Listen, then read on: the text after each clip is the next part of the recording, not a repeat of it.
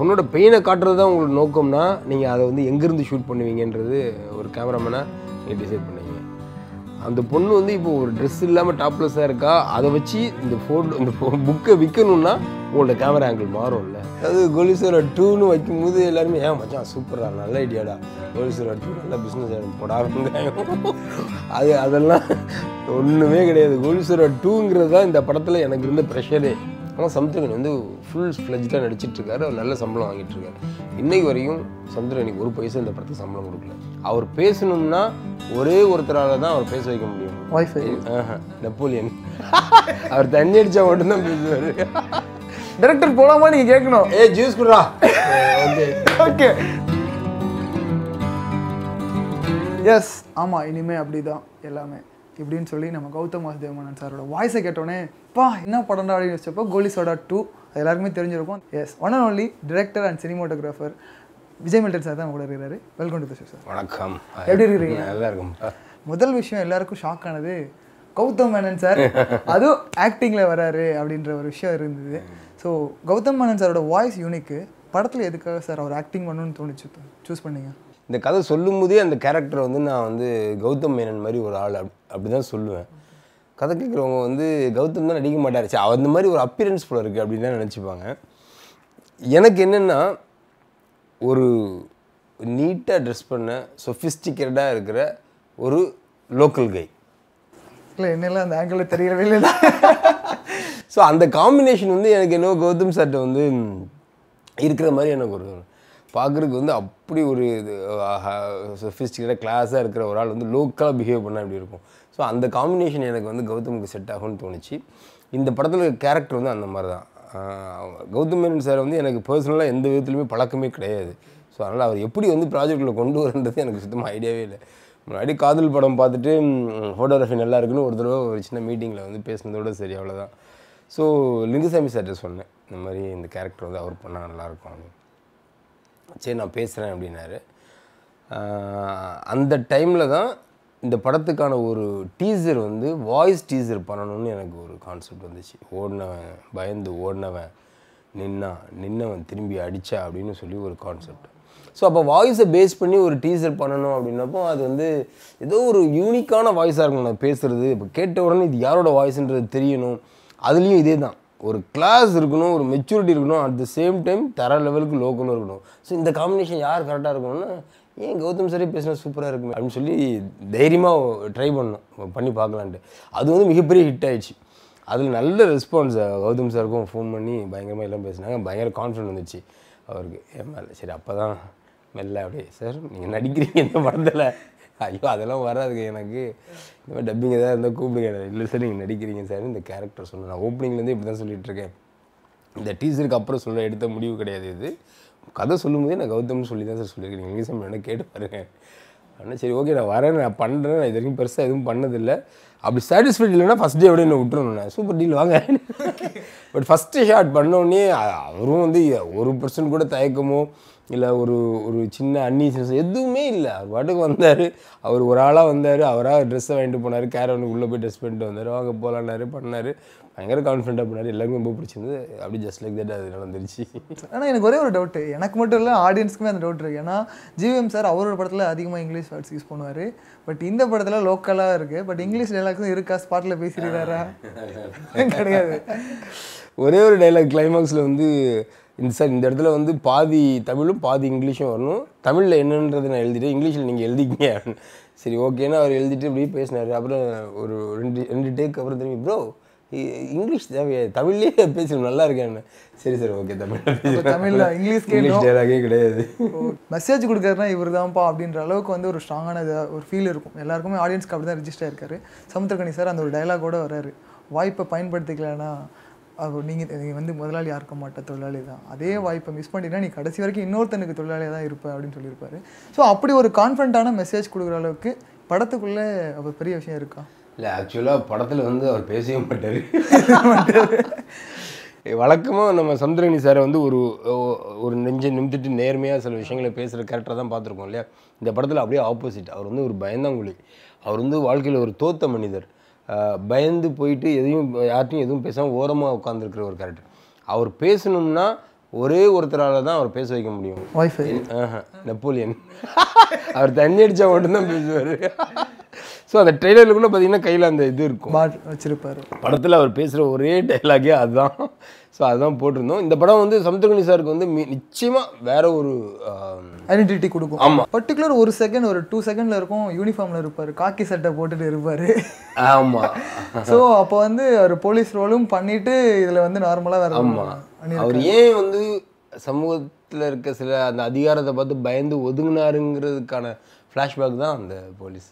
Rohini ma'am கையில் வந்து ஒரு பிக்சர் இருக்கும், அந்த ஒரு ஷாட் தான் வந்துச்சு, அதிகமாக. ஸோ அந்த ஷாட்டில் பார்த்தீங்கன்னா டீட்டெயிலாக ஒரு ரவுடிசம் கேங் கூட சுற்றி இருக்க 4 பேர் நிற்கிற மாதிரி ஒரு போஸ் இருக்கும், 2 பேர் காட்டியிருப்பீங்க. ஸோ அது மூலியமாக மெசேஜ் கொடுக்குறீங்களா சார் படத்தில், இல்லை அது என்ன விஷயம் அது இதில்? ஏன்னா அது ரொம்ப இம்பார்ட்டன்ட் சீனும் ஃபீல் பண்ண மாதிரி. ஆமாம், உண்மையிலேயே என்னென்னா படத்தில் வந்து சில விஷயங்களை வந்து, அதாவது 2 விஷயம், ஒன்று என்ன சொல்கிறோம், இன்னொன்று எப்படி சொல்கிறோம். ஸோ என்ன சொல்கிறோம் எப்படி சொல்கிறோன்றது தான் ஒரு சீனை டிசைட் பண்ணுற விஷயம். சீனில் வந்து என்னென்ன நரேட் பண்ணுறோம், அது என்ன மெத்தடில் நரேட் பண்ணுறோம், எந்த புள்ளியில் ஆரம்பிக்கிறோம். அதே மாதிரி படத்தில் வந்து நான் வந்து டிஃப்ரெண்ட்டாக ட்ரை பண்ணியிருக்க ஒரு இடம் வந்து அந்த ரோஹிணியோட அந்த சீன். அது வந்து கோலி சோடா மாதிரியான ஒரு ஆக்ஷன் பேக்ட் படத்துக்கு சம்மந்தமில்லாத ஒரு மெத்தட் ஆஃப் நரேஷன். அது படம் ரிலீஸ் ஆனதுக்கப்புறம் இந்த இன்டர்வியூ இன்னும் நான் டீட்டெயிலாக சொல்ல முடியும்.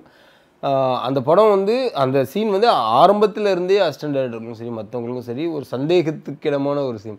இது ஒர்க் அவுட் ஆகுமா சார், பயங்கர ஸ்பீடாக படம் போயிட்டுருக்கு, இந்த இடம் வந்து இது தேவையா, இவங்க வந்து இப்படி பிஹேவ் பண்ணணுமா, இந்த மெத்தடில் இதை கன்வே பண்ணணுமா அப்படின்னு சொல்லி கேள்வி கேட்டுகிட்டே இருந்தாங்க. நான் வந்து வழக்கம் போல் யாராவது ஒருத்தர் ஏதாவது பண்ண வேணும்னா நான் அதான் பண்ணுவேன். கடைசியில் படம் முடிஞ்சதுக்கப்புறம் இப்போ பார்க்கும்போது அந்த ஒரு சீன் வந்து எல்லாருமே சார் டைரக்ஷன் சொல்லுவாங்கள்ல, சார் நல்ல டைரக்ஷன் சார், அந்த மாதிரி ஒரு சீனாக அது வந்திருக்கு. அதில் அந்த இதுவும் அதே தான், ரோகிணி தான் மைண்டில்.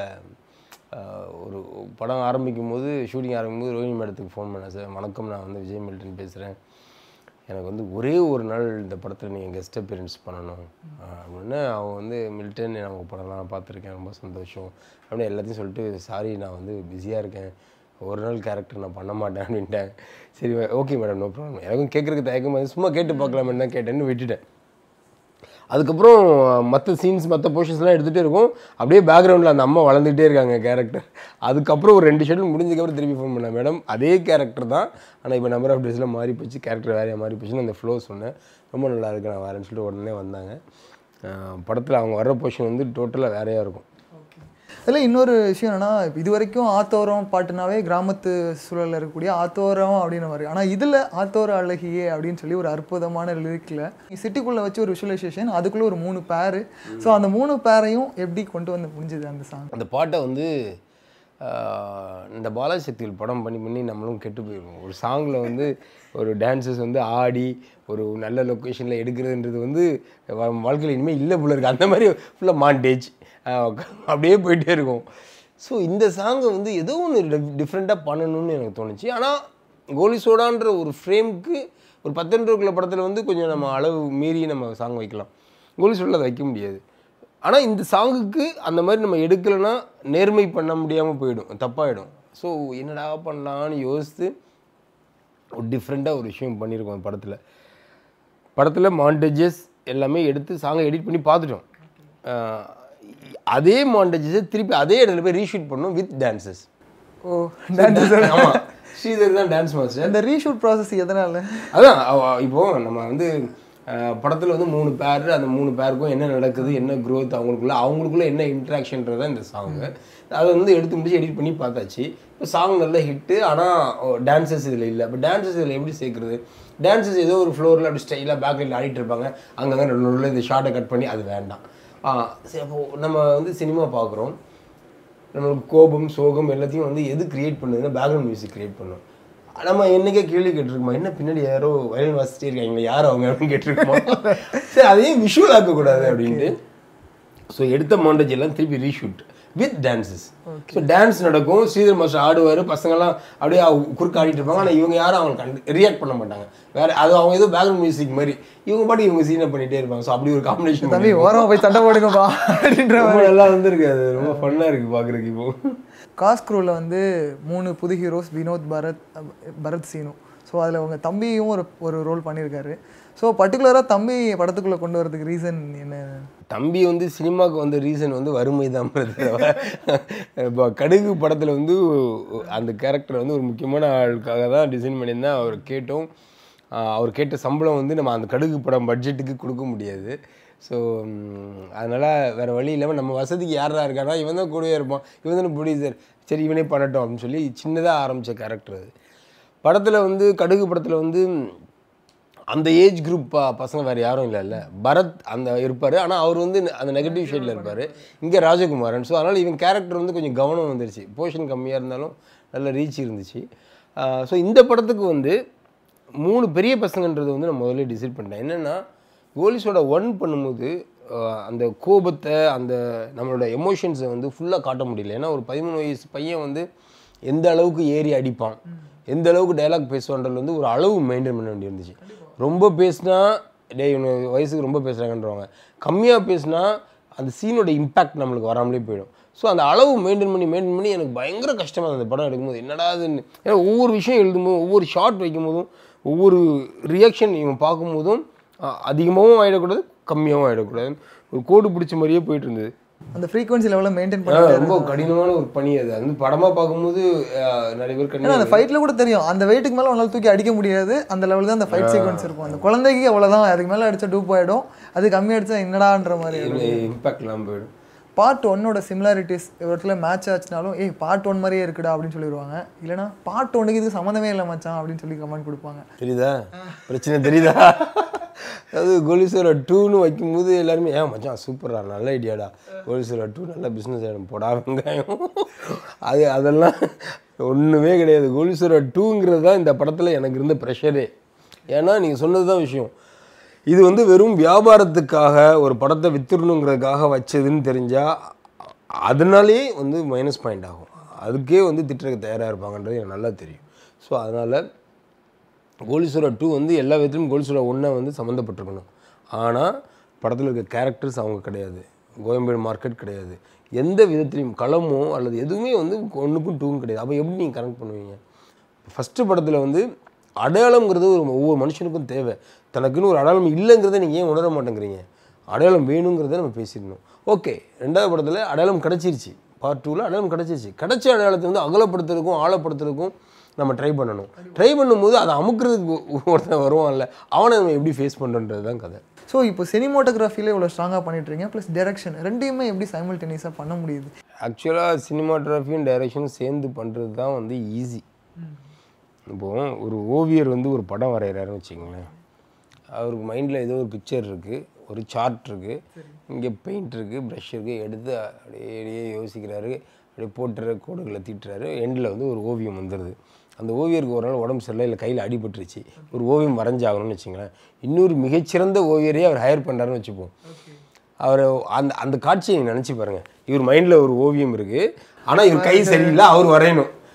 தம்பி வாங்க, அந்த ப்ரஷ் எடுத்துங்க, இல்லை அது வேணாம் அது ஓகே அப்படின்ட்டு அப்படியே அந்த கருப்பு கலர் தொடுங்க, ஐயோ அவ்வளோ முக்காதீங்க, கொஞ்சமாக தொடுங்க, அங்கே இல்லை வேணாம் கொஞ்சம் இங்கே ஆரம்பிங்க, இன்னும் அவ்வளோ அழுத்தாதீங்க, இப்படி கோடு இப்படி போட்டால் பெயிண்டிங் கடைசியில் வடிவேல் இங்கே இருக்கும் தலையை இங்கே ஒட்டி வைங்கடா அப்படின்ற மாதிரி தான் இருக்கும். ஸோ அதனால தான் ரஃப் நோட் ப்ரொடக்ஷன் பேரே வச்சுட்டிங்களா ரஃப் நோட்டில்? ஸோ அந்த மாதிரி எனக்கு பழகிருச்சு. எனக்கு வந்து என் கையில் கேமரா இருக்கணும். நான் வந்து ஸ்பாட்டில் 3 கேமரா யூஸ் பண்ணுவோம், மினிமம் கண்டிப்பாக 2 கேமரா இருக்கும். அதில் ஒரு கேமரா வந்து நம்ம ஆப்ரேட்டிவ் கேமரா ஆப்ரேட் பண்ணி, இன்னொரு கேமரா என் கையில் தான் இருக்கும். அப்படியே ஸ்டார்ட் கேமரா வந்து எப்போ ஜூம் பண்ணணும், எப்போ இது வரும், அதெல்லாம் ஒரு மாதிரி நடக்கும். அது ரொம்ப நல்லாயிருக்கும். இப்போ ரீசெண்டாக விஜய் மில்டன் சார் வந்து ஒரு விஷயங்களை வெளிப்படையாக பேச ஆரம்பிச்சிருக்காரு. மக்களோட டைரக்ட் கனெக்டில் இருக்கிறாரு. எதில் அப்படின்னா தன்னோட செல்ஃபி வீடியோவில். ஸோ விவேகம் படம் வந்தப்போ ஒரு ப்ளூ சட்டை மாறனவர்களோட ரிவ்யூவை பார்த்துட்டு முதல் குரலாக நீங்கள் ஒரு வீடியோ எடுத்து போட்டிருந்தீங்க. ஒரு படைப்பாளி வந்து ஒரு விஷயத்தை கொண்டு வராங்க அப்படின்னா அதுக்கான வார்த்தைகளில் கண்ணியம் இருக்கணும் அப்படின்னு சொல்லிட்டு. ஸோ அது வந்து ஒரு படைப்பாளியாக உங்களுக்கு வந்த ஒரு விஷயமா, இல்லை சினிமாக்காரனை தாண்டி ஒரு நார்மல் ஒரு ஆடியன்ஸாக நீங்கள் ஃபீல் பண்ணி பேசின விஷயமா? அது சினிமாவில் வந்து ஒரு படம் வந்து வெற்றி தோல்விங்கிறது வந்து எதை பொறுத்து டிசைன் பண்ணுறதுன்னு யாருக்குமே தெரியாது. அது வந்து ஒரு அமையும். நான் அந்த வீடியோவில் சொன்ன மாதிரி அது வந்து ஒரு குழந்தை பெறுற மாதிரி ஒரு விஷயம் தான். நம்ம வந்து 100% அந்த 10 மாதம் வந்து அதை பற்றி தான் யோசிச்சிருப்போம். குங்குமப்பூ சாப்பிட்டா கலராக வருமான்னு குங்குமப்பூ சாப்பிடுவோம். அப்புறம் நல்ல மியூசிக் கேட்கணுமா, அப்போ தான் படம் நல்லா வருமா, இப்படியே தான் பண்ணிகிட்ருப்போம். ஆனால் அட் த எண்ட் ஆஃப் டே அந்த படம் வரும் பொழுது அந்த குழந்தை வந்து நல்லபடியாக பிறக்கணும், அது ஆணா பெண்ணா ஊனமுற்ற குழந்தையா என்ன எதுவுமே நமக்கு தெரியாது. இப்போ இயக்குனர்கள் எல்லாருக்குமே இந்த ஒரு பிரச்சனை இருக்கா? ரிவ்யூவர்ஸ்னால அந்த பிரச்சனை இருக்குன்னு நினைக்கிறீங்களா? ஏன்னா இப்போ இல்லை, ரிவ்யூன்றது வந்து என்னங்கிறது இங்கே யாருக்கும் தெரியலங்கிறது தான் உண்மை. நீங்கள் கால் மேலே கால் போட்டு விமர்சனம் பண்ணுறவங்களா இருந்தாலும் சரி, ப்ளூ சட்டை போட்டு விமர்சனம் பண்ணுறவங்களா இருந்தாலும் சரி, யாராக இருந்தாலும் சரி, ஃபில்ம்னா என்ன, ஃபில்ம் மேக்கிங்னா என்ன, ஒரு ஸ்க்ரீன் பிளேயோட ரூல்ஸ் அண்ட் ரெகுலேஷன்ஸ் என்ன, அதோட பேட்டர்ன் என்ன, ரிதம்னா என்ன, ஒரு ட்ரிகரிங் பாயிண்ட் என்ன, மிட் பாயிண்ட் என்ன, இது டெக்னிக்கல் ஃபேக்டர்ஸ் தெரியுமா? எந்த விஷயத்த இது வரைக்கும் இருக்கிற இந்த விஷயங்களை இப்படி மேனிபுலேட் பண்ணி இந்த படம் இதனால் புதுசாக இருக்குன்னு ஏதாவது உங்களால் சொல்ல முடியுதா? ஆன் த ஹோல் டிக்கெட் வாங்கிட்டு ஒரு படம் பார்க்கும்போது உங்களுக்கு கனெக்ட் ஆகுதா கனெக்ட் ஆகலையாங்கிறத மட்டும் தான் நீங்கள் சொல்கிறீங்க. அதுக்கு பேர் விமர்சனமே இல்லையே, அது உங்களோட ஒப்பீனியன். அது வந்து நீங்கள் ஒரு பிளாட்ஃபார்ம், உங்களுக்கு ஒரு பிளாட்ஃபார்ம் கிடச்சிங்கிறதுக்காக நீங்கள் சத்தமாக சொல்கிறீங்கன்றதுக்காக, உங்களுக்கு விளம்பரம் வருது, உங்கள் சைட்டில் ஆட் கொடுக்குறாங்கன்றதுக்காக நீங்கள் வந்து அதை வந்து ஒரு விமர்சனத்தோட அளவீடாக மாற்றிட்டுருக்கீங்க. விமர்சனங்களுக்கான அளவீடு உங்கள்கிட்ட என்ன இருக்குது? ஃபில்ம் மேக்கிங்கிறது, அந்த ஃபில்ம் கிரிட்டிசைஸ்ன்றதே ஒரு கிராஃப்ட். அது உங்களுக்கு தெரியுமா? அதை பற்றின நுணுக்கங்கள் தெரியுமா? உதாரணம் சொல்கிறதுக்கு இந்த படம் இப்படி, இந்த படம் இப்படி, ஏதாவது டெக்னிக்கல் எதுவும் உள்ள இன்டெப்த் உங்களுக்கு நாலேஜ் இருக்கா? வெறும் ஒரு ஆடியன்ஸ் பாயிண்ட் ஆஃப் வியூவில் தேட்டரில் போய் இப்படி கை கட்டி படம் பார்க்கும்போது பிடிக்குதா பிடிக்கலையா, எது பிடிக்குது பிடிக்கலன்ற மட்டும்தானே நீங்கள் சொல்கிறீங்க. அது வந்து ரிவ்யூவே கிடையாது. ரீசெண்டாக வந்த படம் வந்து கான்ட்ரவர்ஷியலாக நீங்கள் மறுபடியும் சொல்லியிருக்குதுன்னா ஸ்னீக் பிக் பார்த்தீங்க இருட்டரில் மட்டும் கொடுத்து, அதை பார்த்துட்டு அது தமிழ் சினிமாவை எப்படி அலோவ் பண்ணாங்க அப்படின்ற ஒரு விஷயத்தை நீங்கள் கேட்டிருக்கீங்க. ஸோ அது வந்து அடல்ட் ஹியூமர் அப்படின்ற ஒரு படம், அது தமிழ் திரைக்கு வர்றது தப்புன்னு நினைக்கிறீங்களா கரெக்டு நினைக்கிறீங்க? இல்லை, நான் எப்படி அலோவ் பண்ணாங்கன்னு நான் அது கேட்கல. நான் வந்து அவங்களோட டேஸ்ட்டை பற்றின எனக்கு ஒரு அக்கறை தான் இருந்துச்சு தவிர எப்படி இந்த படம் ரிலீஸ் ஆச்சுன்னு கேள்வியை நான் கேட்கவே இல்லை. ஏன்னா அது வந்து நம்மளை இதெல்லாம் தாண்டியே நம்மளுக்கு வந்து ஹாலிவுட்டில் வந்து அந்த மாதிரி ஜானர் படங்கள் நம்ம பார்த்துட்டோம். பட் எல்லாத்துலேயுமே வந்து ஒரு டேஸ்ட் இருக்குல்ல, நீங்கள் வந்து எதை காட்டுறீங்க, எந்த அளவுக்கு காட்டுறீங்கன்றதை பொறுத்து உங்களோட தன்மை வந்து ஒரு ப்ராடக்டில் தெரியுது இல்லையா? இப்போ உதாரணமாக ஒரு பொண்ணு வந்து ஒரு ஒரு ஒரு ஒரு ஒரு பிரெஸ்ட் கேன்சரால் பாதிக்கப்பட்ட ஒரு பெண் தன்னோட குழந்தைக்கு கடைசியாக ஃபீட் பண்ணுறான் அப்படிங்கிறத ஒரு ஓவியமாக நம்ம தீட்டுறோம்னு வச்சுங்களேன். அந்த ஓவியத்தோட ஆங்கிள் வந்து நீங்கள் யார், உங்களோட உண்மையான நோக்கம் என்னங்கிறத காமிச்சிடும். அந்த பொண்ணோட பெயினை காட்டுறது தான் உங்களோட நோக்கம்னா நீங்கள் அதை வந்து எங்கேருந்து ஷூட் பண்ணுவீங்கன்றது ஒரு கேமராமேனாக நீங்கள் டிசைட் பண்ணுவீங்க.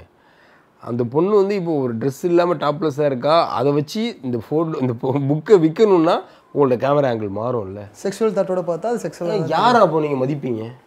நீ என்ன வேணால் சப்பக்கட்டு கட்டிக்கலாம், அந்த பொண்ணுக்கு வந்து பிரெஸ்ட் கேன்சர், அதனால் நீ எங்கே கேமரா வச்சுருக்க, முதுகுக்கு பின்னாடியா இல்லை முதுகுக்கு முன்னாடி, உன்னோட நோக்கம் என்ன, உண்மையான நோக்கம் என்ன? அப்போ நீ ஏமாத்துறல. இதுதான் எனக்கு வந்து அந்த படத்தை நான் படம் பார்க்கவே இல்லை. அந்த படத்தோட டிஸ்க்ளைமர் சொன்னாங்க, இந்த மாதிரி டிஷ்யூ பேப்பர் எடுத்துகிட்டு வந்துட்டிங்களா, படம் ஆரம்பிக்க போகுது. What is this? நீங்கள் வந்து சினிமாங்கிறது எவ்வளோ பெரிய வெப்பன், எவ்வளோ பெரிய ஒரு விஷயம், அதை வச்சு நீ என்ன பண்ணிகிட்ருக்க? ஒரு போர் வாழ் உன் கையில் இருக்குது, நீ வச்சு கத்திரியை வெட்டிகிட்டு இருப்பீங்களா? நீ சண்டைக்கு போ, வாருக்கு போய் போராட்டம், அதை வச்சு நீ உட்காந்து கத்திரிக்காய் வெட்டிக்கிட்டே எப்படி கத்தியை யூஸ் பண்ணிட்டேன்னா எனக்கு வந்து அது கஷ்டமாக இருந்தது. இந்த மாதிரி வந்து ஹாலிவுட்டில் படம் வரலையா, இந்த மாதிரி படங்கள் வரக்கூடாதான்னு நிறைய பேர் பேசுகிறாங்க. அப்படின்னா நீங்களாம் வந்து நான் என்ன சொல்ல ட்ரை பண்ணணும் அது உங்களுக்கு புரியலைங்கிறது தான் அர்த்தம். நான் உங்களுக்கு ஆன்சர் சொல்கிற பொறுமை எனக்கு கிடையாது. என்னோட விஷயம், நீ வந்து என்ன வேணால் செய், நீ அதுதான் படம்னு செய், ஓகே. ஆனால் அதில் எதை காட்டுற? ஒரு டீசரில் ஸ்னீக் பீக்குன்னு சொல்லி நீங்கள் போட்ட ஒரு வீடியோவில் ஒரு வார்த்தை எத்தனை தடவை வருது? நல்ல ஒரு உண்மையான அவர் வந்து நல்ல டைரக்டர் தான் அவர். ஏன்னா ஆமாம், அவருக்கு வந்து ஒரு காட்சியை கரெக்டான அளவில் ஷார்ட் வச்சு நீட்டாக ப்ரெசென்ட் பண்ண தெரியுது.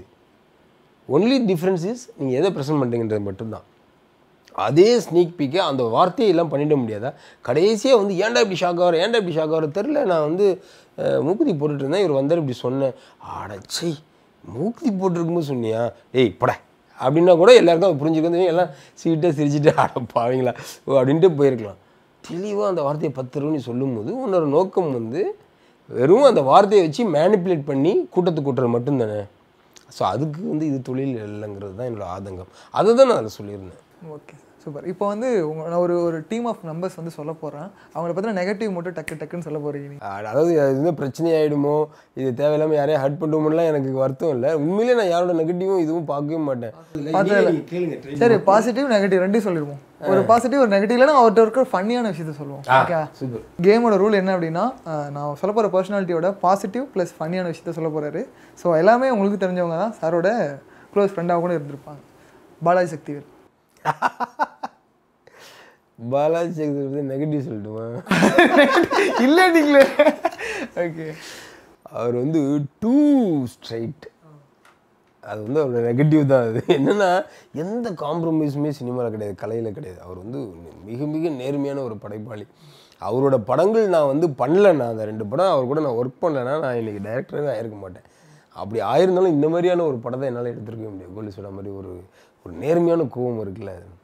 ஸோ அது வந்து ஒரு மிகவும் காம்பாக்டான ஒரு பட்ஜெட்டில் ஒரு படம் பண்ணுற டைரக்டர். ஆனால் 3 வருஷத்துக்கு ஒரு தடவை தான் ஒரு படம் பண்ண முடியுதுன்னா அதுக்கு அவரோட மைனஸ் பாயிண்டே அந்த வந்து டூ ஸ்ட்ரைட் ஃபன்னியான விஷயமா. ஐயோ, அவர் பார்க்குறக்கே ஆள் பண்ணியாக தான் இருப்பார். அதை அவர் வேற வந்து மைனஸாக நினச்சிக்காம ஃபன்னி பண்ணிட்டே இருப்பார். சோஃபாவில் உட்காந்து இந்த சோஃபா தாங்குமா, நீங்கள் அந்த பக்கம் எந்திரிச்சிட மாட்டீங்களா இங்கே உட்காந்த உடனே அப்படின்னு சொல்லிட்டு தான் உட்காருவார். கௌதம் மேனன். கௌதம் மேனனோட நெகட்டிவ் சொல்கிறேன். தெரியாது சொல்லி எல்லாத்தையும் சொல்கிறாரு சார். சொல்லுங்கள். அவரை ரீச் பண்ணுறது கஷ்டம். ஆக்சுவலாக பழகிறதுக்கு வந்து அவர் ரொம்ப டவுன் டு எர்த் பர்சனாக இப்படி. அதாவது இண்டஸ்ட்ரியில் ஒரு விஷயம் தெரிஞ்சுங்க பிரதர், நம்ம வந்து சில டைரக்டர்ஸ் மதிக்கிறோம், சில டைரக்டர்ஸ் வந்து கடந்து போயிடுறாங்கன்னா அதுக்கு என்ன காரணம்னா, யார் வந்து தன் பண்ணுற கிராஃப்டை வந்து ஒரு ஸ்டெப் மேலே ஏற்றிருக்காங்களோ, அதோட அளவுகோலை, ஒரு டேஸ்ட்டை, ஒரு ஸ்டாண்டர்டை, ஒரு தரத்தை வந்து மேலே ஏற்றிருக்காங்களோ அவங்கள மட்டும் தான் நம்ம மதிப்போம். ஸோ கௌதம் மேனன் வந்து அந்த லிஸ்ட்டில் வராரு. அவர் வந்து காக்குன்னு ஒரு படத்தில் பண்ண விஷயங்களை இன்றைக்கும் எடிட்டிங்கில் வந்து 10-15 வருஷமாக ஒரு ஸ்டாண்டர்டாக நம்ம மெயின்டைன் பண்ணிகிட்ருக்கோம். அதுக்கான எந்த விஷயமும் அவர்கிட்ட கிடையாது. ஒரு ஒரு பந்தா ஒரு இது நம்ம ஏதோ ஒன்று பண்ணிட்டோம், ஒரு வெங்காயமும் கிடையாது. அவர் ரொம்ப அநியாயத்துக்கு டவுன் டு எர்த் பர்சன். ஆனால் யாருமே அவர் டவுன் டு எர்த் பர்சனாக கன்சீவ் பண்ணிக்கவே முடியாது. ஏன்னா அவர் வந்து அப்படி ஒரு க்ளோஸ்டாக இருக்கார். ஏன்னு தெரில, அவர் ரீச் பண்ணுறது ரொம்ப கஷ்டம். அவருக்கு வந்து மொபைல் கிடையாது தெரியுமா உங்களுக்கு. வாட்ஸ்அப்பில் மட்டும்தான் அவர் ரீச் பண்ண முடியும். அது எப்போ படிக்கிறாரோ அப்போ மட்டும்தான். அது ஏன்னு தெரில, அப்படி ஒரு எலூசிவாக இருக்க வேண்டிய அவசியம் இல்லை ஒரு கிரியேட்டருக்கு. அவர் கொஞ்சம் அந்த மாதிரி இருக்கார். அது அவரோட நெகட்டிவ் பாயிண்ட் நினைக்கிறேன். சமந்தா பற்றி நல்ல விஷயம் ஒன்று சொல்கிறேன். அவங்க சம்பாதிக்கிற பணத்தில் வந்து மிக பெரும்பகுதியை வந்து ஆர்ஃபனேஜ் அந்த மாதிரி விஷயங்களுக்கு அவங்க பண்ணுறாங்க. அது எனக்கு ரொம்ப பிடிச்சிருந்தது. ஏன்னா அந்த வயசுக்கான ஒரு மெச்சூரிட்டி, அந்த தாட் ப்ராசஸ் வந்து, ஏன்னா அவங்களும் வந்து ஒரு சாதாரண ஃபேமிலியில் தான் வந்தவங்க. எல்லாமே வந்து பல்லாவரம் பொண்ணு லைஃப்பை செக்யூர் பண்ணிக்கணும் நாளைக்கு அப்படின்லாம் யோசிப்பாங்க. இவங்க அதெல்லாம் யோசிக்கவே இல்லை. நான் வந்து 10 மீட் பண்ணும்போது அவங்க வந்து இந்த மாதிரி விஷயங்கள் பயங்கரமாக இருந்தாங்க. எனக்கு அந்த தன்மை எனக்கு ரொம்ப பிடிச்சிருந்தாங்க.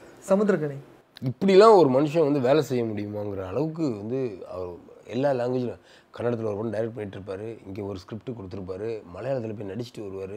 ஏங்க இருங்க என்னங்க பண்ணுறீங்க, ஒரு 2 hours அங்கே 2 hours இங்கே அப்படி ஒர்க் பண்ணுற ஒரு கேரக்டர். ஸோ அந்த வேகம் அந்த எல்லாமே வந்து பெர்ஃபெக்டாக இருக்கும். சும்மா இதில் கையை வச்சு இதில் வாயை வச்சுலாம் இல்லை, இறங்கி பண்ணுவார்.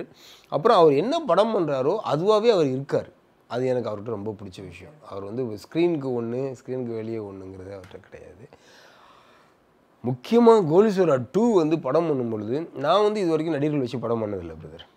அதாவது ரஃப் நோட்டில் சொல்கிறேன். ஏன்னா ரஃப் நோட் வந்து அவங்கள அஃபோர்ட் பண்ண முடியாது. அவங்களுக்கான கேரவன் வசதிகள் சம்பளங்கள்லாம் நமக்கு கிடையாது. ஆனால் சமுத்திரக்கனி வந்து ஃபுல் ஃப்ளெஜ்டாக நடிச்சிட்ருக்காரு. அவர் நல்ல சம்பளம் வாங்கிட்டுருக்காரு. இன்றைக்கு வரைக்கும் சமுத்திரக்கனிக்கு ஒரு பைசா இந்த படத்துக்கு சம்பளம் கொடுக்கல. சம்பளம் வாங்காமல் நடித்து கொடுத்தாரு. வந்து படம் சொல்லி கதை சொன்னோடனே ரொம்ப பிடிச்சி நான் பண்ணுறேன்னு சொல்லிட்டாரு. எனக்கு அதுவே பெரிய சந்தோஷம். என்னென்னா அவர் பண்ணிகிட்ருக்க வகையான கேரக்டருக்கு ஆப்போசிட் இது தோத்தவன், அதை ஒத்துக்கிட்டாரு. சூப்பர், நல்லா நான் பண்ணலாம்னு. அடுத்து உங்களுக்கு ரொம்ப பிடிச்ச நண்பர் ப்ளூ சட்டை மாறன். ஒரு ப்ளூ சட்டைன்னு சொன்னால் அது யார், அவரோட வேலை என்னன்னு புரிகிற அளவுக்கு இந்த சமூகத்துக்கு காமிச்சிட்டார்ல அவர். எவ்வளோ பெரிய சாதனை. அதுக்காக நம்ம அவரை அப்ரிஷியேட் பண்ணியே ஆகணும். ஆக்சுவலாக அவர் ப்ரொடக்ஷன் மேனேஜராக இருந்து சினிமாவோட அடிப்படையிலேருந்து வந்து சும்மா ஒரு சின்ன வீடியோ எடுத்து அதுக்கப்புறம் அதையே ஒரு ட்ரேட்மார்க் ஆக்கி, ஸோ இன்றைக்கி வந்து ஒரு படம் ரிலீஸ் ஆனால் மாறன் என்ன சொல்லியிருக்காருன்னு பார்ப்போம் அப்படின்னு எல்லாம் பேசுகிற அளவுக்கு அவர் ஆக்கிட்டார்ல. ஸோ அது அப்ரிஷியேட் பண்ண வேண்டிய ஒரு விஷயம். அந்த சமூக பொறுப்பு இல்லை, உங்களுக்கு கிடைச்ச அந்த ஒரு இதை வந்து நீங்கள் கரெக்டாக யூஸ் பண்ணிக்கிங்க. ஓகே, மாறன் என்ன சொல்கிறாருன்னு கேட்கலான்னு ஒரு கூட்டம் ரெடி ஆகிட்டு நீங்கள் சொல்கிறது கரெக்டாக இருக்கணும் இல்லையா, நீங்கள் அப்போ பார்க்குற பார்வை கரெக்டாக இருக்கணும் இல்லையாங்கிறது தான் என்னோட ஆதங்கம், வேறு ஒன்றும் இல்லை. ஸோ நீங்கள் பண்ணதுல ஒரே விஷயம், இந்த இடத்துல நான் தான் டைரக்டர், நீங்கள் வந்து இப்போது ஒரு ஆர்டிஸ்ட். ஃபஸ்ட் டைம் நீங்கள் ஆர்டிஸ்ட்டாக கூட ஆகிக்கலாம், இல்லை நீங்கள் ஆல்ரெடி ஆர்டிஸ்ட்டாக இருந்திருக்கலாம். ஸோ இப்போ ஆர்டிஸ்ட் ஆக போகிறீங்க. ஓகேவா சார்? போலாமா? நான் ரொம்ப ஸ்ட்ரிக்டான டைரக்டர் சார். உங்களை மாதிரி விட உங்களுக்கும் மேலெல்லாம் சொல்ல முடியாது, உங்களுக்கு விட கீழே அந்த மாதிரி வச்சுக்கலாம். இந்த வீடியோ உங்களுக்கு பிடிச்சிருந்தது, இல்லை என்னோட ஒப்பீனியன் நீங்கள் சொன்ன விஷயங்கள்லாம் உங்களுக்கு பிடிச்சிருக்கா இல்லையாங்கிறத லைக் அண்ட் கமெண்ட்டில் சொல்லுங்கள். முக்கியமான ஒரு விஷயம் என்னன்னா, சினிமாவோட சப்ஸ்கிரைப் பண்ணுங்கள். இதுதான் உங்கள் டைலாக்கு. இதை அப்படியே பிச்சு பிசறாமல் நீங்கள் டேக் அடிக்கிறீங்க. ஓகே இருக்கு சார், நான் தான் ஆக்ஷன் சொல்லுவேன், நான் தான் டைரக்டர். ஸ்டார்ட். நீங்கள் கேட்கணும், டைரக்டர் போகலாமா நீங்கள் கேட்கணும். ஜூஸ் குடுறா. ஓகே ஓகே, ஆர்டிஸ்டாக மாறிட்டாரு, அதனால தான். பட் ஹீரோயினாக தான் ஜூஸ் கேட்பாங்கன்னு நினைக்கிறேன். Okay sir, ready? 1 2 3 ஆக்ஷன். இவ்வளோ நேரம் என் இன்டர்வியூ பார்த்ததுக்கு ரொம்ப சந்தோஷம் பிரதர். அந்த சினிமா விகடன் அதுக்கு சப்ஸ்கிரைப் பண்ணுங்கள். இந்த இன்டர்வியூ பற்றின உங்களோட கருத்துக்களை தயவு செஞ்சு பதிவு பண்ணுங்கள். இதுதான் வந்து எங்களுக்கு அடுத்தடுத்த ட்ராவலுக்கு வந்து ரொம்ப யூஸ்ஃபுல்லாக இருக்கும். ஸோ உங்களோட கருத்துக்களாக காத்துட்ருக்கோம். மறக்காதீங்க, சினிமா விகடனை சப்ஸ்கிரைப் பண்ணுங்கள். Thank you. Super. Okay, thank you sir. Okay, one take ஆர்டிஸ்ட்டுப்பா. Sorry, கரெக்டாக முடிச்சிட்டாரு.